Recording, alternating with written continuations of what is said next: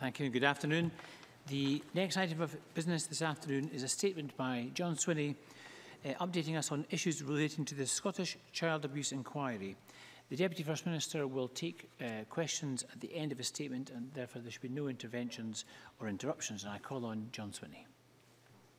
Presiding Officer, I would like to provide Parliament with an update on a number of points within my responsibilities in connection with the Scottish Child Abuse Inquiry and other questions in relation to addressing the consequences of historical abuse. First, I would like to set these decisions in context. In 2004, the then First Minister Jack McConnell officially apologised to victims of child abuse in residential care homes. What Mr McConnell said then was a first and very important step on behalf of us all, but survivors made it clear it was, in and of itself, insufficient to address the scale and the nature of the issue. In 2010, the Scottish Government invited the Scottish Human Rights Commission to work with survivors on a framework for justice and remedies for historic abuse of children in care. Based on this work, and at the further request of the Scottish Government, the Scottish Human Rights Commission and the Centre for Excellence for Looked After Children in Scotland, CELSIS, established an interaction group to work with in-care survivors to make recommendations on how they could best be supported. In the 2 years since the interaction reported in 2014, the Government has taken unprecedented steps to begin to address the wrongs perpetrated by individuals and institutions who should have cared the most for some of our most vulnerable children. Those steps included establishing one of Scotland's most wide-ranging public inquiries into the abuse of children in care, establishing a national in-care survivor support fund, supporting an apology law, and legislating to create a national confidential forum for in-care survivors. As Parliament knows, the previous chair of the inquiry and one of her panel members resigned from their posts in the summer, citing accusations of government interference in the inquiry's work. I did not then, and I do not now, accept the complaint made. The Government established an independent inquiry, and I am determined that that is what should be delivered. In my discussions with survivors since these events, they have raised with me issues in connection with the replacement of a panel member, the remit of the inquiry, and on redress for survivors. I want to update Parliament about all of these issues today. On panel membership, I listened to a range of views from survivors when I met them in July and appointed Lady Smith, an experienced judge in the inner house of the Court of Session, to lead the inquiry. Lady Smith joins Mr Glenn Houston, who continues in membership of the panel. There may be the need in time for further specialist knowledge to add to that of Lady Smith and Mr Houston, and the Inquiries Act 2005 permits Lady Smith to appoint assessors if need be. On that basis, I do not intend to appoint a replacement panel member. I am not required to consult Lady Smith on that issue, but I considered it appropriate to do so, and she is content with my decision. The current remit of the Scottish Child Abuse Inquiry was arrived at following extensive consultation and engagement with survivors and other interested parties. As a result of this, we broadened the definition of in-care settings within the remit to include, for example, foster care, and we also ensured that the inquiry was able to consider not only sexual abuse, but also physical abuse, emotional abuse and neglect. A timescale for concluding the inquiry was set, reflecting the views expressed by some survivors, particularly older survivors, about it being sufficiently focused to produce meaningful recommendations within a reasonable timescale. Since the summer, some survivors have told me they wanted to see the current remit extended to include abuse which took place in non-residential settings such as local parishes, day schools and youth organisations. Other survivors pointed out that if read narrowly, the current remit might not allow the inquiry to pursue evidence of abuse when children were outside the care home, for example when they attended recreational activities or summer camps. And some other survivor groups told me they were content with the remit of the inquiry and did not wish to see an extension that could prolong the timescale. It is clear that there is not unanimity on this issue across survivors. Some are strongly in favour of no change, and others are strongly in favour of extensive change. It has always been the Government's intention that the abuse of children and young people in care is to be taken into account wherever it occurred, and I want to put that matter beyond doubt. As the Inquiries Act requires of me, I have consulted Lady Smith and I have amended the terms of reference to clarify this point. That is the only change I intend to make to the remit of the inquiry. I have to ensure a remit that is deliverable within a reasonable timescale. I have concluded there is a clear distinction between in-care settings and non-in-care settings. In-care settings are those where institutions and bodies had legal responsibility for the long-term care of children in the place of the parent, with all of the legal and moral obligations that status carries. That is different to the position in non-in-care settings, such as day schools and youth groups, where others had a duty of care on a short-term basis, but crucially were not replacing the role of parents. In too many cases, terrible crimes were committed in those settings too.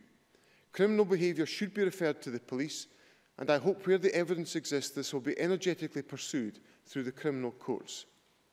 If we set a remit, which would in practice take many more years to conclude, we are failing to respond to those survivors of in-care abuse who have taken us at our word, in government and in Parliament, that we will learn from their experience and by addressing the systematic failures which existed, ensure it can never happen again. Yesterday, Presiding Officer, we introduced the Limitation Childhood Abuse Scotland Bill in Parliament, the first bill of this parliamentary term. The bill will fulfil another recommendation from the Scottish Human Rights Commission's report, and we are grateful to survivors who have long campaigned for this change. The bill removes the 3-year limitation period for cases of child abuse and will remove a barrier which has prevented survivors from accessing justice. This bill goes further than any other jurisdictions by including sexual, physical and emotional abuse where other similar legislation has been limited to only sexual abuse or has only included emotional abuse which is connected to other forms of abuse.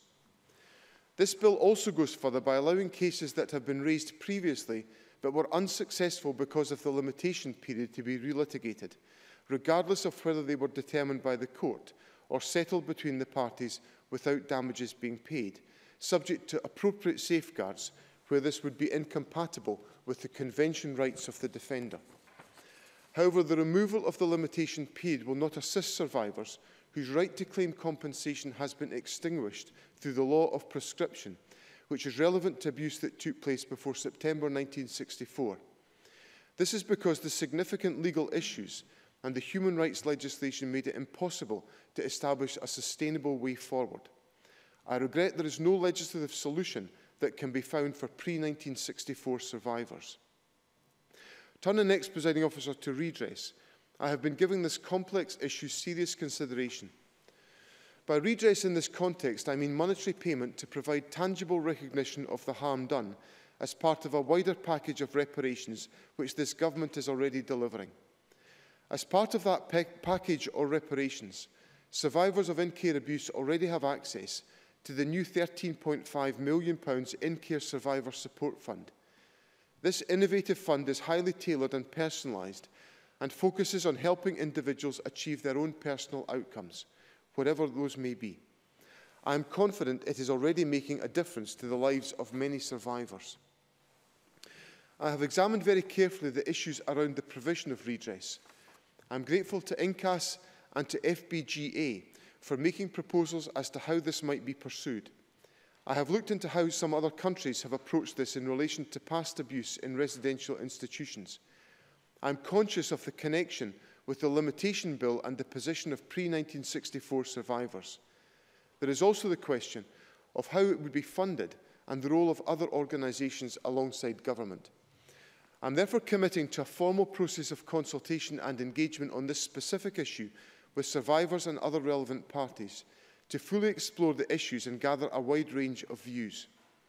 Discussions have already begun about that engagement process and its timing. I will be in a position to provide details in the coming weeks and can assure Parliament that I will take this issue forward with the urgency it deserves. I would like to close, Presiding Officer, by thanking survivors for their continued input and engagement. I recognise the importance of building their trust and confidence while being honest with them about what I am able to deliver. This government remains committed to addressing the issues identified in the SHRC Action Plan on Justice for Victims of Historic Abuse of Children in Care. We have made real progress in delivering its recommendations. The decisions I have outlined today are another important step towards realising our collective goal of addressing the systemic failings that existed. They are part of our collective determination that children in care must be better supported and protected than ever before.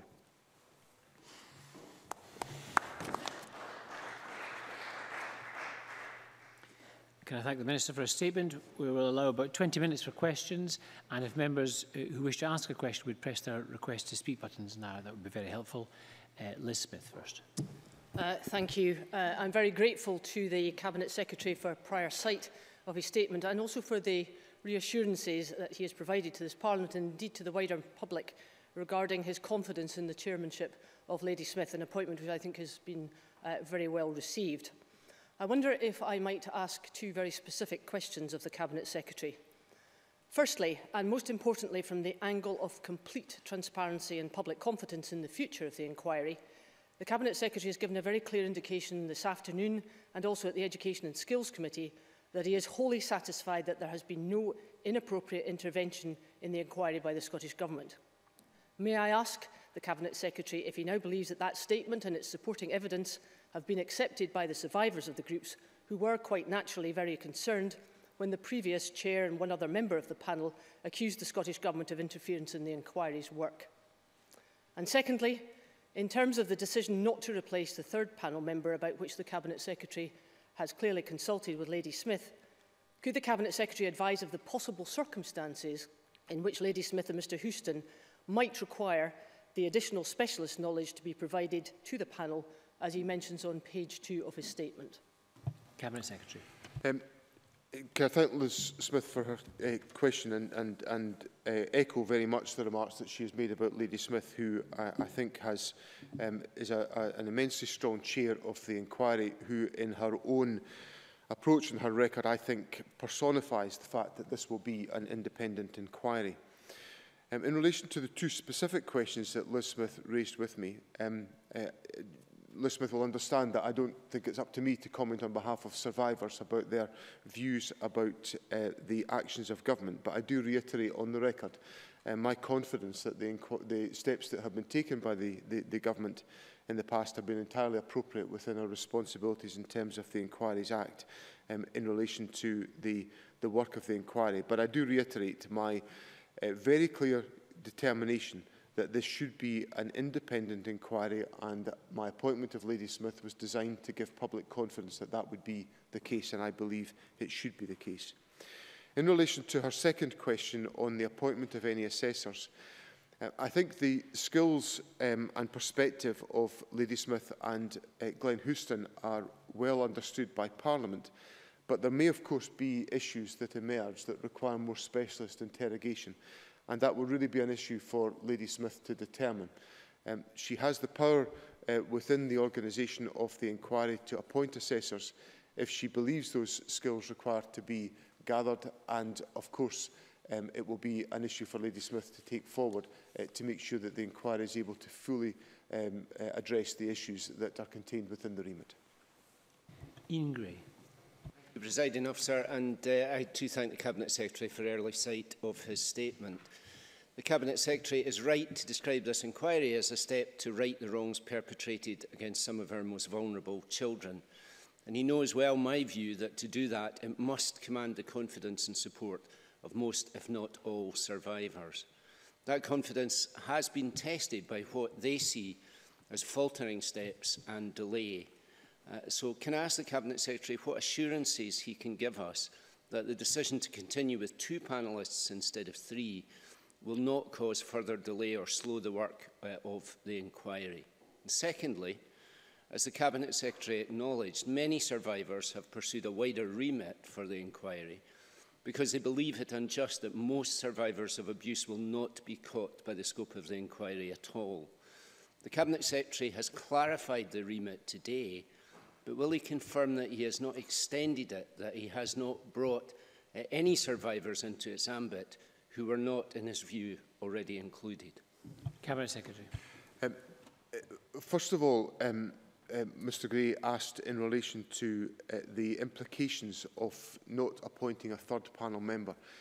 I'm confident that that factor alone will not extend the timescale of the inquiry, because the inquiry is essentially, and has been doing on a consistent basis throughout the summer period, undertaken the necessary contacts with members of the public to engage them in that inquiry, and I don't see the possibility that not appointing a third member would contribute towards the extension of the timescale of the inquiry.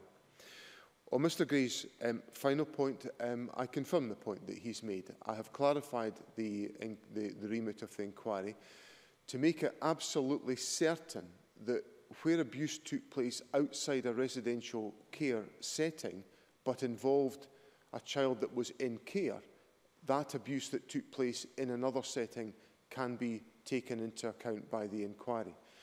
Now, what I was concerned about in my dialogue with survivors was that a narrow reading of the remit might not have suggested that was the case. So I have clarified that to put it beyond doubt. But I confirm the point that Mr Gray has made, that I have addressed the issue of whether the inquiry should be broadened from its original scope, which was to be essentially focused on in-care settings, and I have decided not to do that. I appreciate that will be a decision that will not please everybody, but my judgment has rested on the fact that if I had done so, I would have inevitably lengthened the timescale of the inquiry, and that would have been damaging to the interests of survivors who have pressed the government to make early progress on this question. James Dornan, to be followed by Ross Thompson. Thank you, Convener. I thank the Cabinet Secretary for his statement and can assure him that the Education and Skills Committee continue to have a great deal of interest in this issue and will play its part to support the inquiry. But we will also, of course, seek to provide appropriate scrutiny as and where it can, particularly to ensure that survivors' interests are properly reflected. I was pleased to hear that the Cabinet Secretary intends to look more carefully at the issue of redress, and I'd expect the committee to explore further this key issue. But in the meantime, can he provide me more detail on what he found when he looked into how other countries have approached the issue of redress? Cabinet Secretary. I welcome Mr Dornan's comments and, of course, make it absolutely clear, as I have done to the committee, my willingness to address any issues the committee wishes to draw to my attention or to question me about in relation to the government's involvement in the inquiry.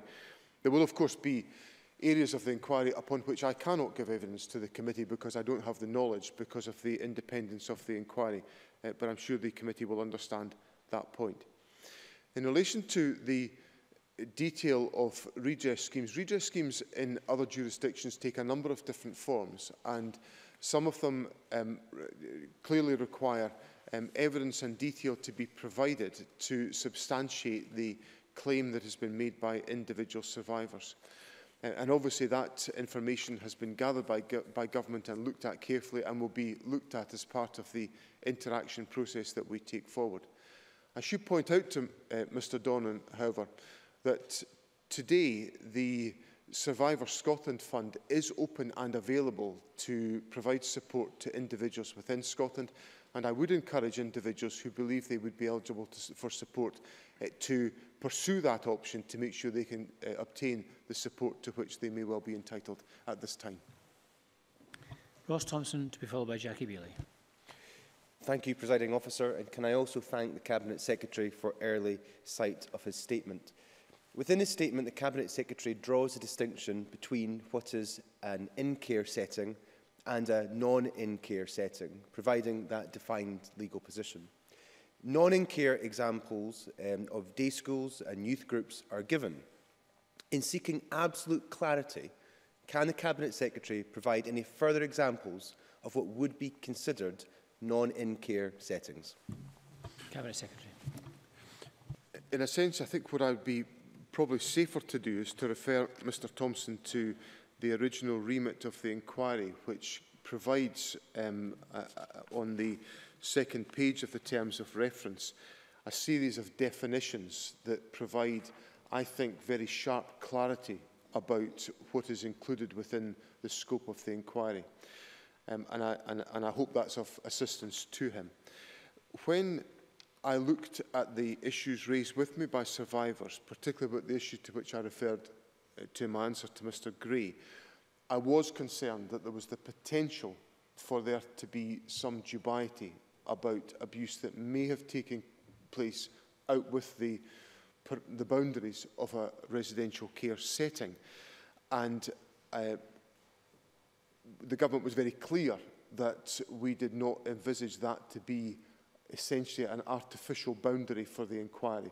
So I've taken the opportunity today to address that issue, to put it beyond doubt, and I hope that's of help and clarity to individuals. But I think Mr Thompson will find the definitions that are attached to the terms of reference address the issue to which he has raised with me. Jackie Bailey, to be followed by Claire Hockey. I'm sure the Cabinet Secretary will acknowledge that the In-Care Survivors Support Fund is completely different to compensation for the injustice that survivors have experienced. He will equally be aware that, given the length of the inquiry and that survivors having to wait years for justice through the courts, that we could be talking a long time indeed. Survivors are getting older, some are dying. Let me ask the Cabinet Secretary, will he consider making interim payments, as they did in Ireland, so that survivors are not made to wait any longer? Cabinet Secretary. The first thing I would say is that I completely accept the distinction that Jackie Bailey makes between the Survivors Scotland Fund and a redress scheme. My intention in pointing out the Survivors Scotland scheme in my response to Mr Dornan was to make it clear that there is support available at this time that can assist people in addressing some of the difficulties they may face as a consequence of the implications of their experience of abuse. However, a redress scheme addresses a different question, and I'm happy to confirm that point. One of the ways that we could have taken forward the question of redress would have been to essentially leave this until for the inquiry to determine. And of course, I've not done that. I've established a separate process that will enable us to consider these issues and to try to make progress on these questions. And I understand entirely the context that Jackie Bailey raises about the experiences and the length of time this is taking for survivors to have this issue addressed. But there are many, many complexities as I explore this issue which are not easy to resolve. And that is why I think we need to have a process of this type. And I advised survivors of the likelihood that that was the approach that I would take when I saw them last week. And I do commit in Parliament today to engaging in that exercise to make sure we advance the issues that I know Jackie Bailey has raised on a number of occasions to make sure we make progress on that question. Claire Hockey, to be followed by John Finney. Thank you, Presiding Officer. I'm aware that the Scottish Government has consulted widely with survivors and survivor groups, and I welcome the steps taken so far. Could the Cabinet Secretary confirm that he will continue to listen throughout this process so that we ensure we have the right arrangements and supports in place, that we take full account of the impact of abuse on survivors? Cabinet Secretary. There has been extensive consultation work undertaken to design the Survivors Scotland Fund as just one example, but actually throughout the whole of the steps that have been taken, the interaction process over a number of years, I think there has been very wide and substantive dialogue with survivors about this point, and I'm very happy to confirm to Claire Hockey that the Government will continue to approach these questions on that basis. There are, of course, the obvious conclusions that sometimes we cannot do everything that survivors would like us to do, and I've been very clear with Parliament about the things that I'm unable to do today to address issues raised with survivors. And that's not because the Government hasn't listened. It's quite simply because we have to make a judgment about what we consider to be the right steps to take and the steps that will deliver outcomes as swiftly and as effectively as we possibly can to address the wrongs that have been committed to individuals and to provide them with some means of coming to terms with the terrible experiences that they have had. John Finney, to be followed by Tavish Scott. Thank you, Presiding Officer. I thank the Cabinet Secretary for early sight of his statement, commend much of the work that's happened so far, including yesterday your announcement, Cabinet Secretary, of the introduction of the limitation bill. Can I ask in relation to that and the comment about re-litigation, if any assessment has been made of the numbers likely to come forward there? And as others have said, perhaps the engagement isn't completely with all the survivors, and there may indeed be others who will be emboldened by this legislation and come forward still. Has there been any assessment at all, please? Cabinet Secretary. In the financial memorandum that is associated with the limitation bill, we estimate that the range could be between 400 and 4,000 survivors coming forward, with a midpoint of 2,200 being most likely in terms of the cases that may emerge. I would be the first to say to Mr Finney, and this rather prejudges the scrutiny by the Finance Committee of the Financial Memorandum, which I know from my long experience is very thorough. We will really only know the answer to that question when we see it. And these are the best estimates of government, and we will of course engage with Parliament in the scrutiny of these provisions to make sure that such steps can be taken as effectively as possible. Tavish Scott, to be followed by Fulton McGregor. Thank you, Presiding Officer. Can I again thank the Cabinet Secretary for his statement in advance. In the terms of reference that he mentioned this afternoon, the second one is to consider the extent to which institutions and bodies with legal responsibility for the care of children failed in their duty to protect children. Would you have regard to the evidence that presumably does sit within government that would have come over the years and under different administrations from elected members, from other organisations, from other bodies who will all have given a view to the government of the day about things that they know that were going wrong at a particular time? Would you be prepared to look at that and consider whether it's appropriate to lay that evidence in front of the inquiry as well? Cabinet Secretary. I think I have to set out the terms of reference in a clear fashion, and I've taken steps today to just take that to a point where it cannot be doubted at all in relation to the extension I've made to the very paragraph that Mr Scott raises with me. Obviously, the inquiry will take the evidence that it takes. It will be for the inquiry to determine the relevant evidence that emerges. But what I can put on the record, which will not be in any way a surprise to Mr Scott, that the government will cooperate fully in any request for information that the inquiry makes of us. And I know the Lord Advocate has made it clear that in giving that commitment from the Crown as well in relation to cooperating with the inquiry, and that is the approach that we will take to make sure the inquiry has access to all of the evidence that it wishes to have. Fulton McGregor, to be followed by Claire Baker. Thank you, Presiding Officer. I was glad to see the Scottish Government show how important this issue is by making the bill the first to be introduced to the Parliament in this session, and I look forward to scrutinising it through the Justice Committee to make sure that we get this right. In the gallery today we have Sandra Brown, OB founder of the Moira Anderson Foundation. Just today, Sandra described the trauma of Moira's disappearance 60 years ago as a stain on the Coatbridge community.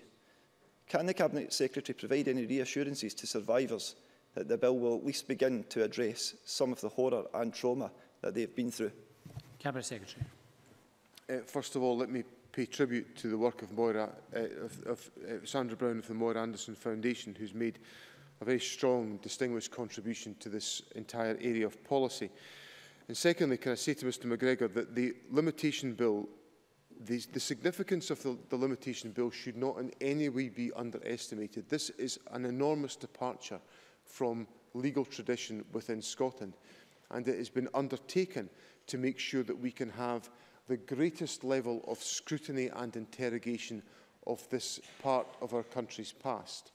Now, for the reasons that I set out in my statement and which ministers have gone through before, we cannot go back with the limitations bill further than September 1964. But I do hope the extensive change to these provisions to enable this to be the case is recognised as an indication of the determination of government, and I'm pretty sure of all of Parliament, to make sure that we do all that we can to address the wrongs that were committed to individuals in our society. Claire Baker, to be followed by Jenny Gilruth. Thank you. I'd also like to welcome the publication of the limitation bill. We all recognise the need to enable survivors to have access to justice as soon as possible, and this is a very short bill, and the government have previously introduced legislation and treated it as an emergency, and given the age of some of these survivors, for them this is an emergency. Can the Cabinet Secretary give an assurance that the bill will be treated with the highest priority and will be treated with a level of urgency in terms of how the Parliament deals with it? Cabinet Secretary. I certainly can assure Claire Baker that the government will cooperate entirely with the parliamentary timetable in terms of advancing this bill. There has obviously been a lot of preparatory work undertaken. A draft bill was published earlier in the year. the fruits of that consultation and dialogue have informed the bill. So hopefully we can, as a consequence of that, and as I say, I'm intruding on territory that's not mine to determine, where committees can take that perhaps into account in the timetables that are set. But the government will certainly do everything we can to ensure that the timescale is as swift as possible to ensure that this legislation, which I know will be widely supported within Parliament, is able to reach the statute book as quickly as possible. Jenny Gilruth, to be followed by Gil Patterson. Thank you, Presiding Officer. I welcome the clarification on the terms of reference, and I think it's important that we continue to make it as clear as we can that the abuse of children in care will be taken into account regardless of where that abuse occurred. I appreciate the difficult balancing act the Cabinet Secretary has in finding unanimity on the terms of reference and the timescale, but could he outline how he will support and continue to engage with those who were in favour of extensive change? Presiding Officer, there is obviously a willingness on the part of the government to continue our dialogue with survivors.